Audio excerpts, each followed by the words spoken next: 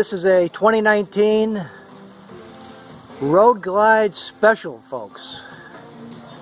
And this is quite a bike, and I thought I would bring it to you today. My buddy just bought this bike, and we're out in front of his house, and we're doing a quick video here on this bike.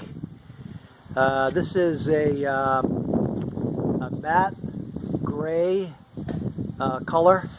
It's more of a silver gray type matte finish, and it's got a great spec in it. It's got a nice luster to it, and it's a nice gray. I really like this gray. I also like the directional lights here that are blacked out. It's a small detail, but I like the way they blacked out the directional lights this year.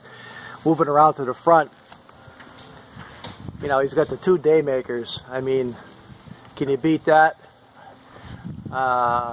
He's got the shark nose fairing, which is a lot more stylish in 2019 than it has been in years past, in my opinion. And of course, he's got the double day makers in the front, which really light the road up nicely. This windshield is one thing that he's thinking about replacing. He's thinking about going to the Freedom Shield, flared Freedom Shield, instead of this stock windshield. And he's also thinking about putting some 14-inch apes on this bike. He likes the 14-inch apes I got, and he likes the size anyway, and he's thinking about going with apes on this. Of course, you got the Autotech, the new Autotech infotainment system with the big screen and all the capabilities that the new system brings. It's got an advanced GPS, which makes everything easy for you. You basically just voice command in a lot of things now. You want to go to Dunkin' Donuts, you tell us you want to go to the nearest Dunkin' Donuts, and of course it plots a course for you. You don't have to put an address in or find an address or anything like that, so it saves a lot of time. The Road Glide has got these got these big compartments down here for storage right here, which I like a lot. And of course, he's got the big speakers built right in to this fairing. I like the way they blacked out the gas cap, and standard 6-gallon tank, of course, and the stock seat is very comfortable on this bike. Moving down to the side of the bike here, he's got you know, everything pretty much blacked out. The primary is blacked out. He's got the nice 114 insignia on the primary cover, the derby cover. The passenger's got the passenger footrest are blacked out. Even his bell is blacked out.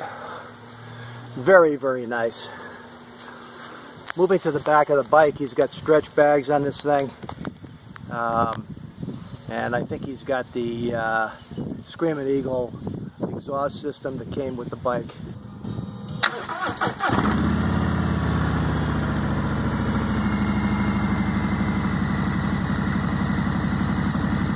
So, very nice.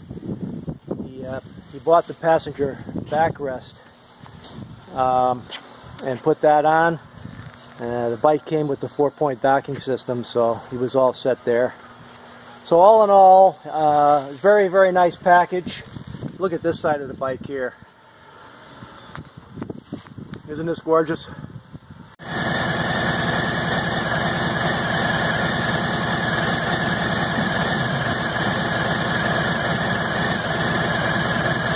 They really basically made him a deal he couldn't refuse. So I just thought you'd like to see this. Kenny, you want to come over and just give us a quick impression of the bike? You know, if you could say one thing basically about the bike, you know, what would it be? The bike is absolutely stunning. I've never had a machine of this magnitude, and you gotta have one. You gotta really get one and ride one to really feel what it's really like. It's a great machine, great machine. So there you have it. As you can tell, he's, you know, when it comes to this bike, he's pretty much speechless, and he's owned several bikes in the past before. This is not his first bike.